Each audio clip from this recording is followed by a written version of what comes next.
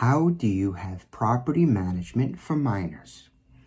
Well, I'm going to let you know. I am Frank Bruno. I'm an elder law probate guardianship attorney.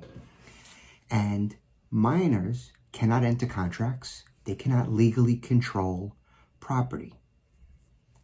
The only thing that can control property of minors is a court proceeding called a guardianship.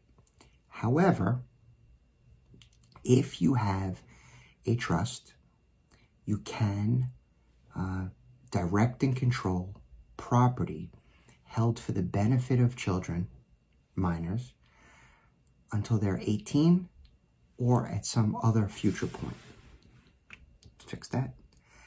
All right. So in order to prevent the necessity for a guardianship, we can put together a trust and have the trust have a trustee manage the property for a minor child. You'll avoid the cost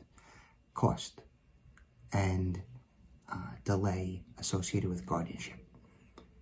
Whenever possible, we want to avoid a guardianship because it's a court proceeding. Right? We don't really like to have court proceedings. I'm a lawyer and I don't even like to have court proceedings. Only when absolutely necessary. And that's either when your back's against the wall or you haven't properly planned.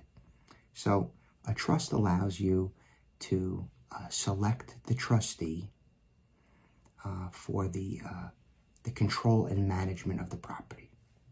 If you need to speak about that with me, please go to my website, take a look at the information that's there.